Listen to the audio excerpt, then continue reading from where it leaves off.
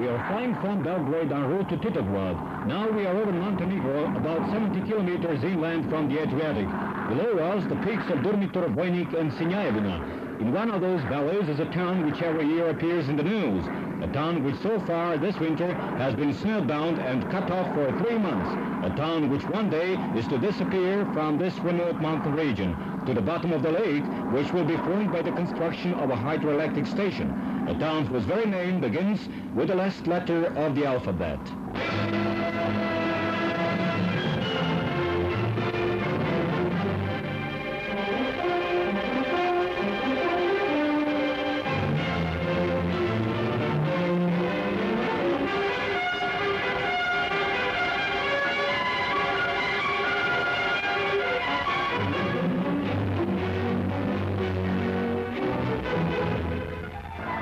Now we are near the sea.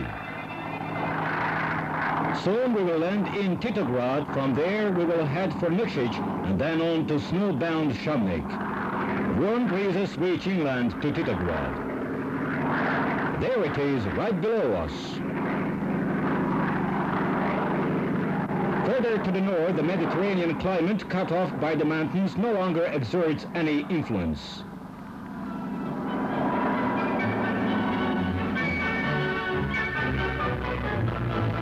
Here it is 12 degrees above 0 centigrade, and on the snow-covered mountains we just flew over about 20 below.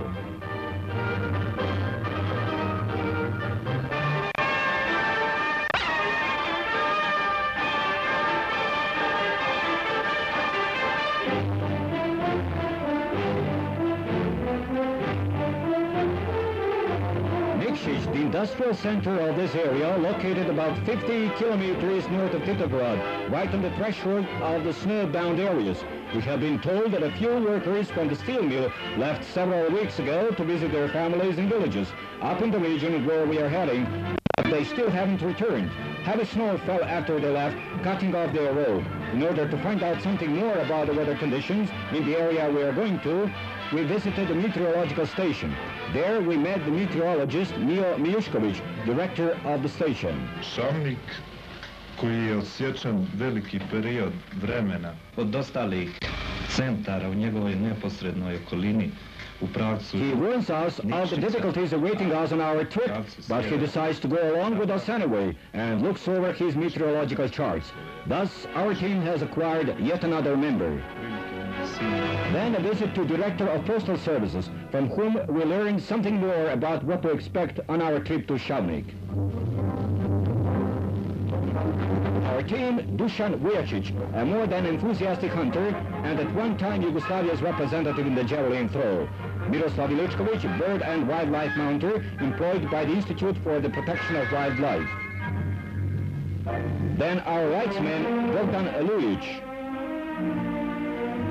and Mio Mijušković. And your reporter. The sixth member of our team, Milan Pesic, is momentarily out of view. He's handling the camera. For a full 6 months, Krnovo is inaccessible, and all transportation along the route is interrupted. In order to get the mail to Šabnik, we sent out a postal agent every second day, and for this job they get 100,000 dinars a month. And so the post office director became, in a way, the seventh member of our team. His voice accompanied us the length of our trip, over the telephone wires, constantly following our progress.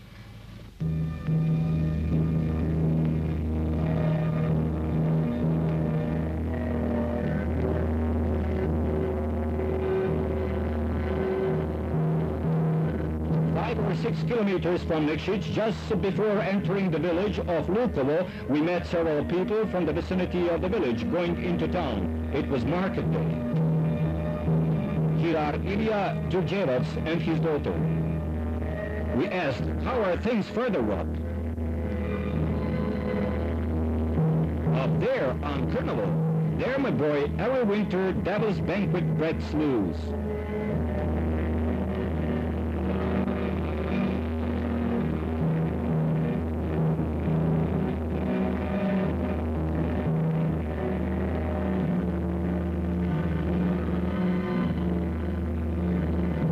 these gentle slopes, the Ivanski face, a postal carrier caught up with us and passed on ahead. He warned us to hurry because, according to him, the weather would not hold. That was Milorad Strikovic, the post office director, told us about him.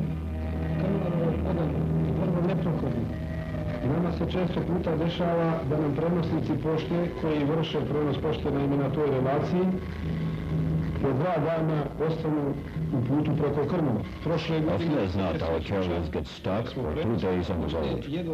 Last year, one man, exhausted, buried his mailbag in the snow and barely managed to make it to a lonely hut on Krnova. The next day, he was able to recover the mail and continued on his way to Šanik. I spasio svoj život. Sutra dan je nastavio, vratio se za poštu I nastavio put za Šanik. Everfold, the post office in Nikšić, looks for strong, resistant people and trustworthy to carry the mails and money. This is the second winter for Strikovic. After 15 kilometers at a fast pace, he has allowed himself his first rest. From these stones, we sighted the Krnova Plateau. A wide expanse disturbed only by dunes of unevenly drifted snow. It is said that once the snow here reached a full 10 meters depth, the wind can hit a velocity of 140 kilometers per hour and in less than a second carry off a grown man and bury him in the snow. At the moment, a stillness prevailed on Krnovo. The temperature about minus 14 centigrade.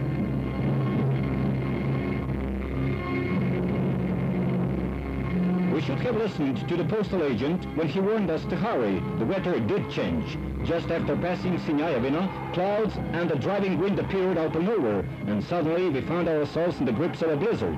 And then, when we least expected it, we met mountaineers from Nikšić, men who, whenever they have time, with their rescue equipment, travel over Krnovo seeking out travelers in distress. Lukashin Žižić, an architect from Nikšić, leads the group. And Steva Vujicic, a mechanic, to whom we are especially indebted, as later he helped us fix a failure in the camera. Ratko Lucic and Mihailo Sušić. And Boža Kondić. They are all members of the Javorach Mountaineering Society, which 3 years ago organized an ascent of Mount Blanc. In many places we heard high praise of the courage of these men in their rescue work. Several other travelers catch up with us here, and together we turn off the Nikšić road to a house in a nearby field. Practically every year, a few people who start off across the plateau are not found until the spring, when the snow melts. We separate. The travelers head west, the mountaineers go on towards Grozd. The clouds have dropped right down on the plateau. At the height of the blizzard, it started to thunder. Our meteorologist told us that in these parts, this is nothing unusual. The rest of us think back to the old man from Lukovo. There, my boy, devil's banquet breaks loose.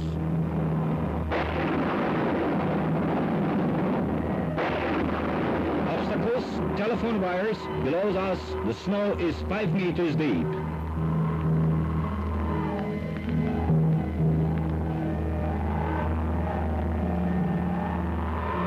Not far beyond is a precipitation market 5.5 meters high. Milan Pesic, overriding our protests, holds us up at the rainfall meter, trying to break the ice to get the reading of the water level. All at once, an icy rain started falling. Unfortunately, we didn't film it because of the danger of seriously damaging the camera.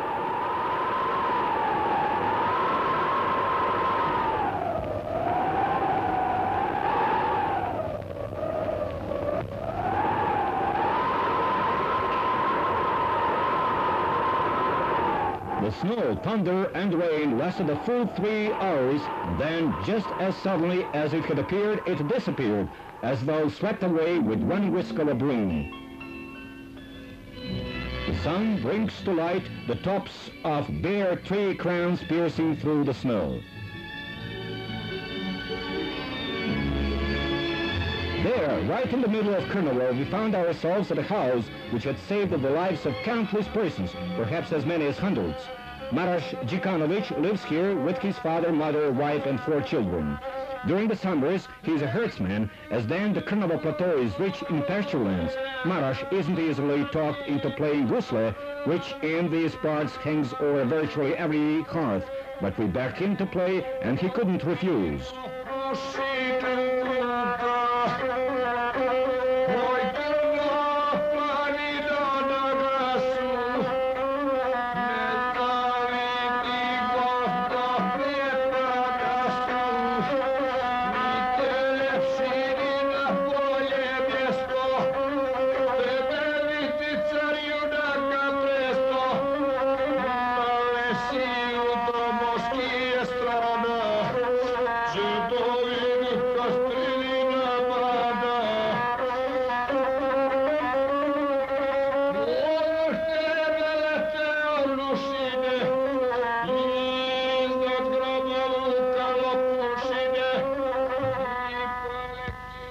Late in the afternoon, making our way up to Krnovo Plateau, we met up with an ox cart taking an injured child from Shavnik to the hospital in Pesic.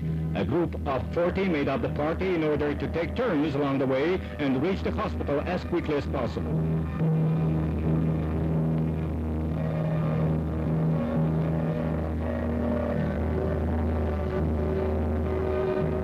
The boy's mother, she carries his clothes and food.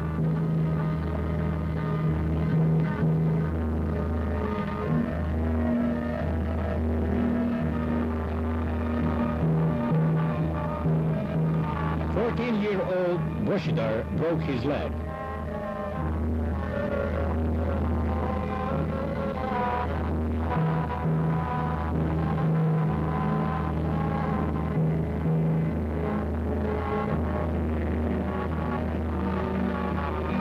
When the oxen could go no further, the people harnessed themselves to the cart.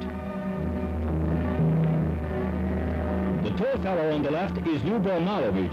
His daughter is lying sick at the Shavnik medical station. And there are Mladen Jelic and Ratko Kasalica.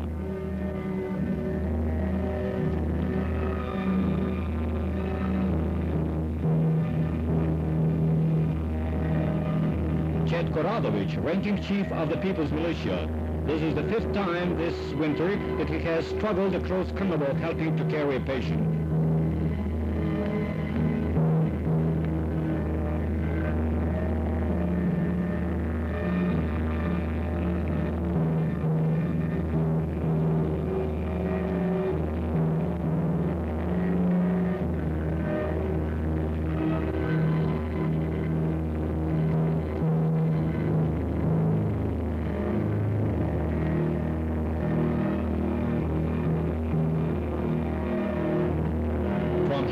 Not even the sleigh can pass, so they transfer the injured boy to a litter.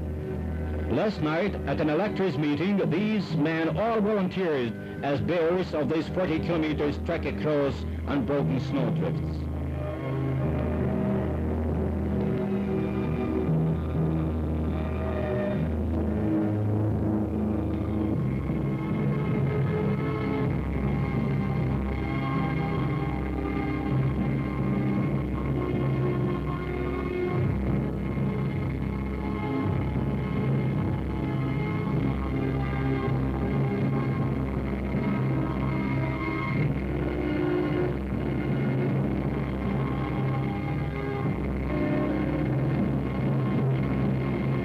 Here the sleigh is again usable.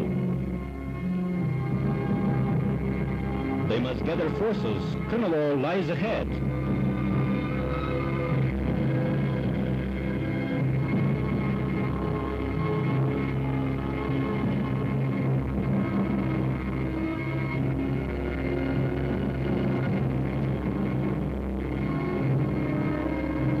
Here we lead the ox sleigh as it goes forward to meet the night. Maybe they will be able to reach the mountaineering cabin at Bukovic, but probably they will have to spend the night in a shepherd's hut along the way.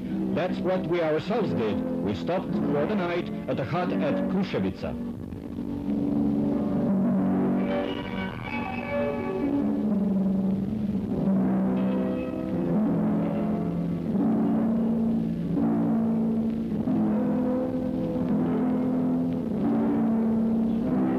was a full moon. What they call around here Grandma's billy goats had been let loose. That's a period in March when the weather is especially unstable. It is said that this is the season for hunting, as wildlife becomes restless and the animals come out from their lairs. And sure enough, the evening vigil of the hunter and mounter in our team didn't turn out to have been in vain. That's our cameraman, Milan Pesic. For the moment, he has let somebody else handle the camera.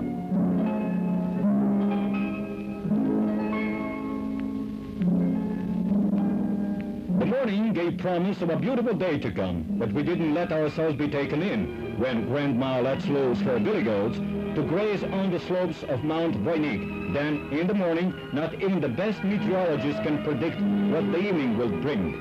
And that day, bad weather did blow up, but we succeeded in escaping in time to Shavnik, which finally appears before us from the hill at Cuklin, buried between slopes of Durmitor, Vojnik and Sinjajevina.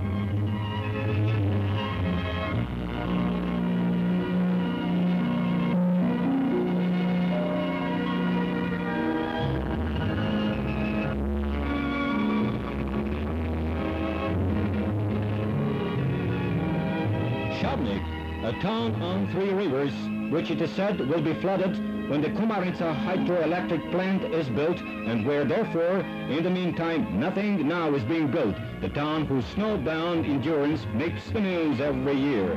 But now there is virtually no snow. It took us less than an hour to pass from one season into the next.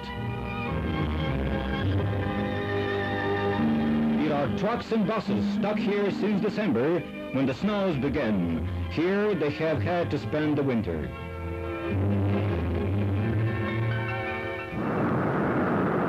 The small electricity plant is in a way a symbol of the town's isolation. It was more economical to build it than to bring in current from the city.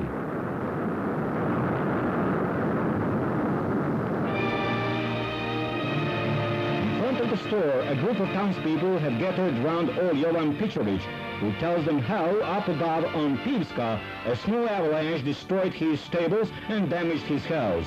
He and Grandma barely managed to escape with their lives. Here on the left is also the president of the commune, Nikola Šušić.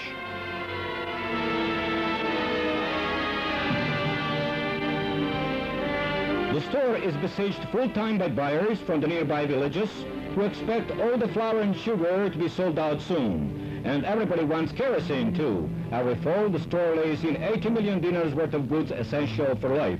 This is a huge burden for any small enterprise. Furthermore, there isn't even a real warehouse, as the food would spoil. What is here is all the stock that remains. Within 10 days, all the flour, lard and sugar will be gone.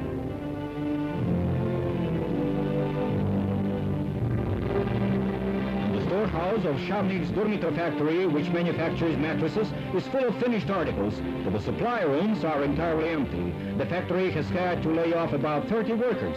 The other 3/4 left didn't even look up when we walked in.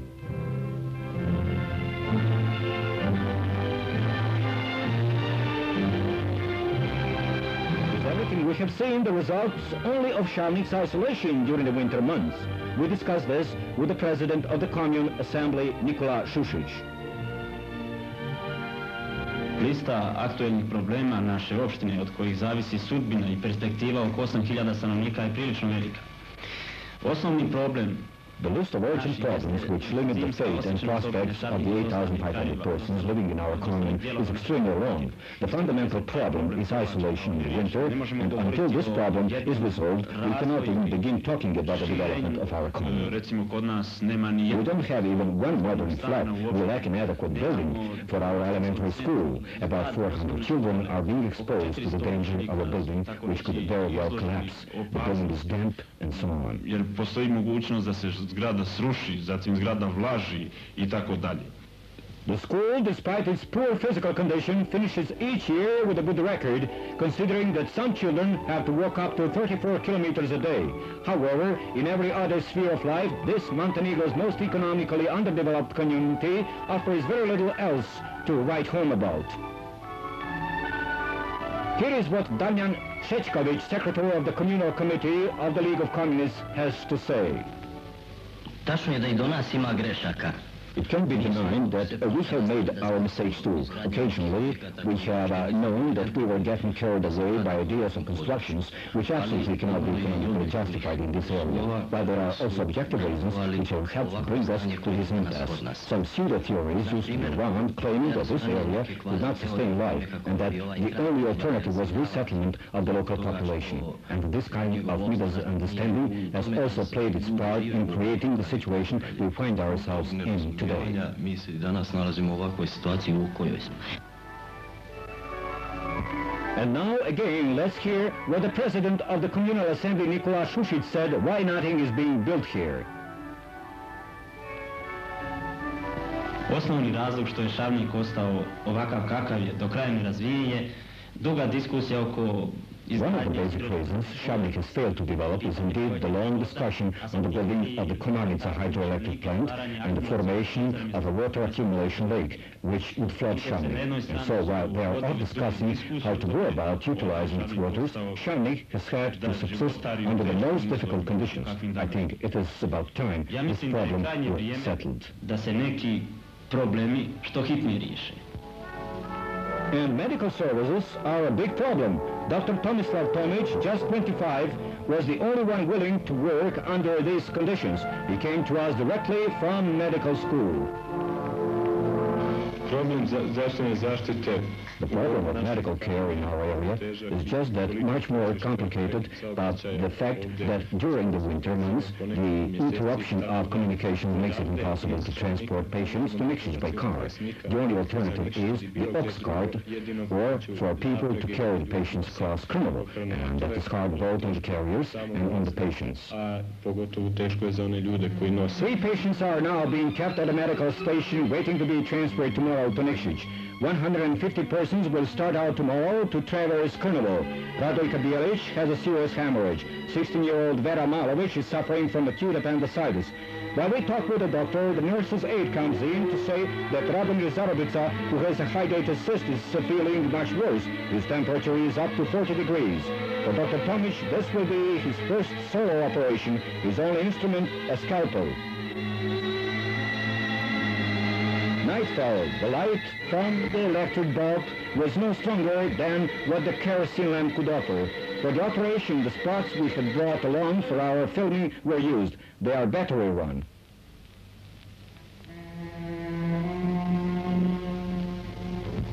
These shots were taken the next morning. The patient is feeling better, but it is still out of the question to carry him by stretcher. Out on Krnovo, where the lineman Tihomir has come, it is quiet and sunny, but who knows what can happen in just a few hours. The doctor and the president of the commune have thought of a helicopter, but the question is how to come by a helicopter. It will be necessary to put through a lot of phone calls. That's why Tihomir has come out to free the wires of snow. This is part of his regular duties in the winter, regardless of the weather. A dozen or so townspeople work together, drawing up the call for help. We sent it out to a radio television Belgrade. The call was sent 4 times. At 9 o'clock, an answer came through from the Yugoslav Military Air Force. A helicopter will take off from Mostar to land in Šavnik, weather permitting.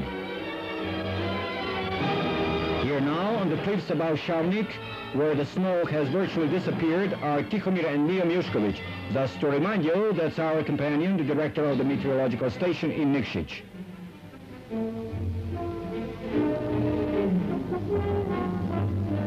Mostar informed us that the helicopter couldn't take off until they receive a report on weather conditions in the Šavnik region from the meteorological station in Nikšić. Tihomir has hooked up a connection with the station at Nikšić, and there they are in communication with the Mostar airport. Miušković has sent a report. Shortly after, the airport announced that the helicopter had taken off. Before noon, in the vicinity of Šavnik, visibility was poor, but later it opened up somewhat.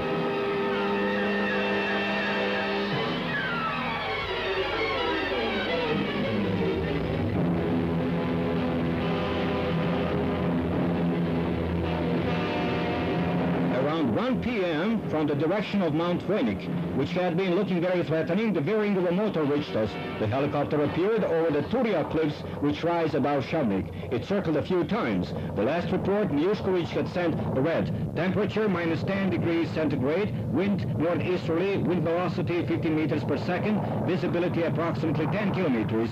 The landing area would be marked by red flags. Њuјorku and Tihomir stayed out at the telephone post, whereas our cameraman Pesic hurried back to the medical station, arriving just in time to catch the helicopter landing on the marked out area. It would seem that all of Shavnik has turned out, and that means close to 1,000 people. Even the children have been let out of school.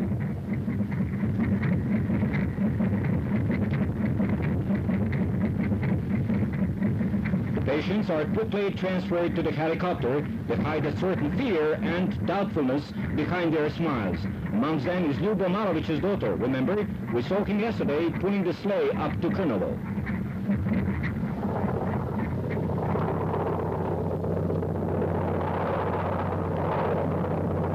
In less than an hour, the patients reached the Nikšić hospital.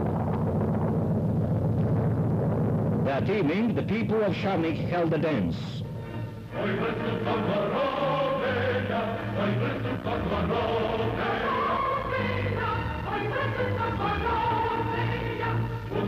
Those 150 who would have had to start out the next day by foot, would the patients have reason enough to feel gay.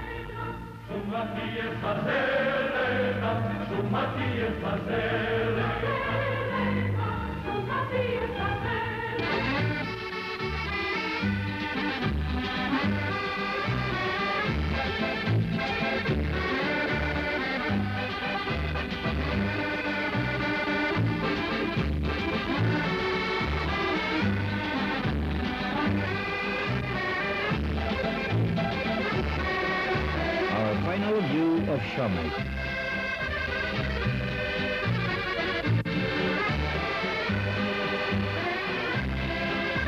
One part of the way to the village of Posoreći, Ratko Kasalica and Ilija Kotlica accompanied us.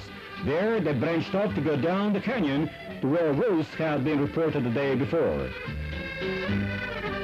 At Posoreći, we came on the track left by a snowslide. Later we learned that the avalanche had swept before only 2 stables.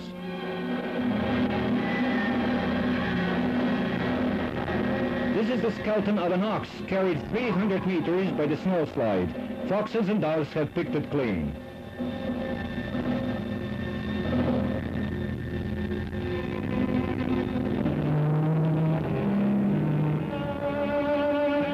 We joined the peasants returning from Shavnik with sacks of flour and flasks of kerosene. Our trip from here should be as follows: to get over Mount Treskavac and then over a ridge of Mount Vojnik, circle back to Nikšić.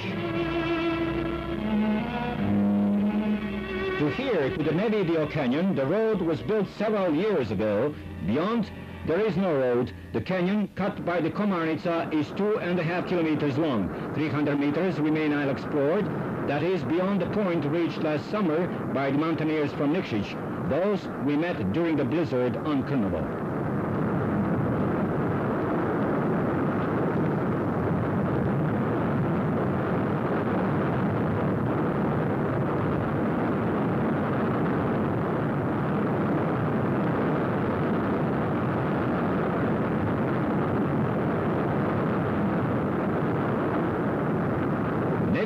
And all these parts could offer great prospects to Shavnik for the development of tourism if they could come by the necessary funds. Here we start climbing again. On our left is the Komarnica Canyon, and on the other side of the canyon, Mount Vojnik. Its highest peak reaches 2,000 meters. From here, the yowling of praying wolves echoes down to the valleys as they stalk wildlife, sometimes coming right up to the villages themselves. Here, the less traces of any road, the yellow cut-through snowless as it faces the sun. Down below, at the bottom, runs the Komarnica, but the rocks hide it from view.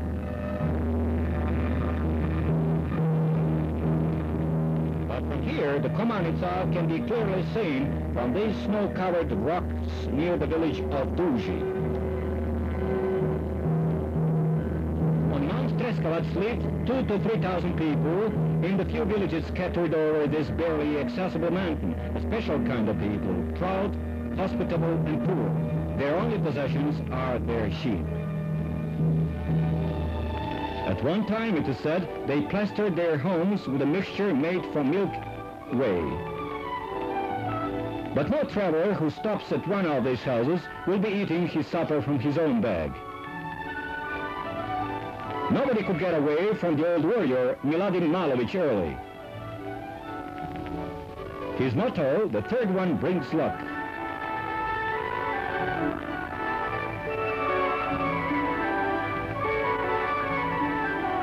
In Shavnik, when somebody falls seriously ill, they carry him to Nikšić. But here, he either dies or gets well on his own, because to Nikšić it is over 100 impassable kilometers. Here is what the doctor told us about it. U našoj opštini radi samo jedan lekar na otprilike oko 800. There is only one doctor serving 8,500 people, and it is impossible for him to reach everybody needing attention. During the winter, the doctor often has to go hundreds of kilometers by foot through wind, rain, and snow. To serve this area, we should have at least 2 to 3 more doctors, but our economy is too poor to support that many doctors. 2, 3, eventualno 4 ljekara, međutim naša opština je dosta siromašna da izdržava toliki broj ljekara. A poor commune means that the people are poor too, and this is perhaps why they only produce what is necessary for the subsistence of their families. The secretary of the committee discussed this with us back in Shavnik. Kada bi postojalo određeno razumijevanje i bila veća ulaganja u poljoprivredu koja je jedina The only economic branch which offers any prospects in our area is agriculture, but with a certain understanding and investment, a lot could be done here. Then our agricultural cooperative could gather to it our individual producers, our peasants, and turn them from subsistence production to market production. Naše individualne proizvođače, naše seljake, koji bi od naturalnog proizvođača, čistog naturalca, prešao u rodnog proizvođača.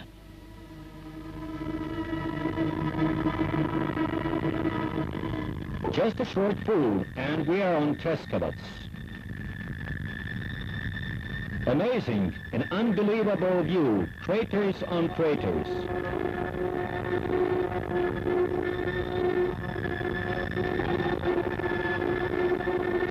No traces of human life, only the imprints left by wild animals. Hundreds of prints could be counted in an hour.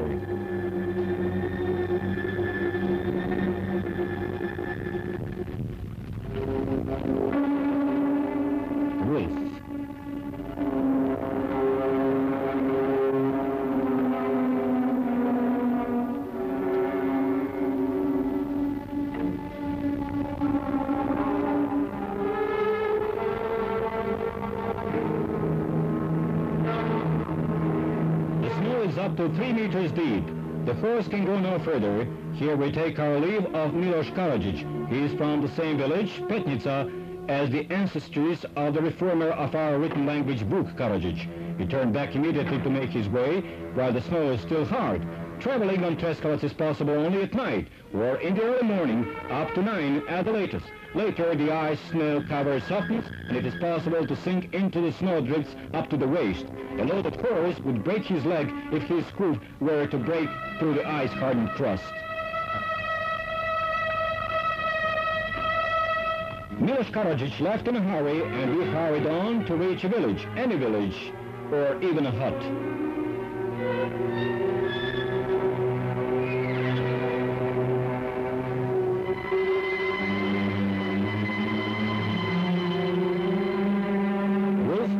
Goat and fox hides, a hunter's trophies.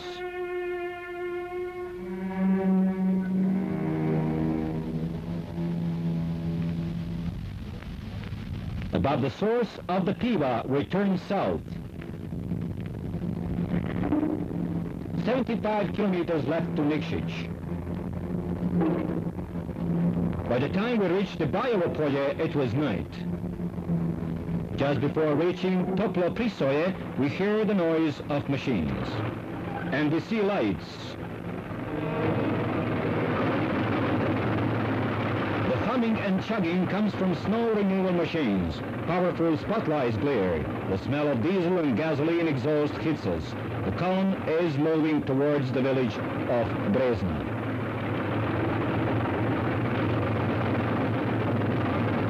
The bulldozers leave behind them snowdrifts, at some points as much as 4 meters high.